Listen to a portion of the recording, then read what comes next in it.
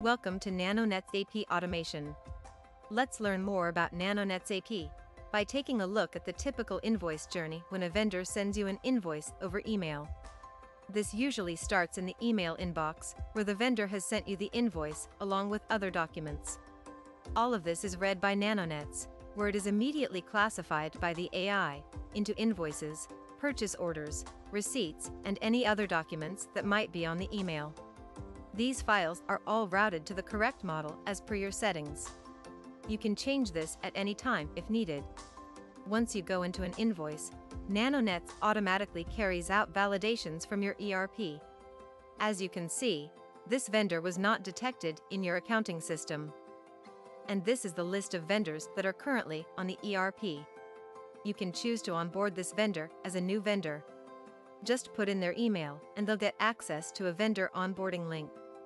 Once that is done, you can choose to sync to QuickBooks and the new vendor will be synced automatically.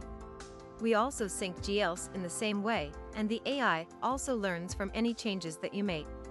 Once your invoice details are verified, it's time to match it to the PO. There have been some mismatches detected on the line items as well as the invoice amount. You can choose to send this to internal teams for review since there's a mismatch. This is the current approval routing where there are 3 states of approval. Nanonets AI recommends this should also go to the head of marketing, as per your historical activity on the platform. So you can quickly add Jonathan, who's the head of marketing, and send a quick reminder to the next approver. Reminders can show up in multiple places like Slack and email. The same can happen for payment alerts. Once all this looks good, it's time to approve the file. Nanonets will also learn from corrections. So the next time we'll get the vendor and the GL right automatically. Once you're satisfied with the invoice information, it's time to sync to your ERP. This invoice has been synced to QuickBooks. Once synced, the last step is to pay it out. Nanonets can connect with ACH via your bank as well as other payment platforms. And we support one-click payments that directly send the money to your vendor. That completes the invoice journey, and you can now go explore the rest of the platform.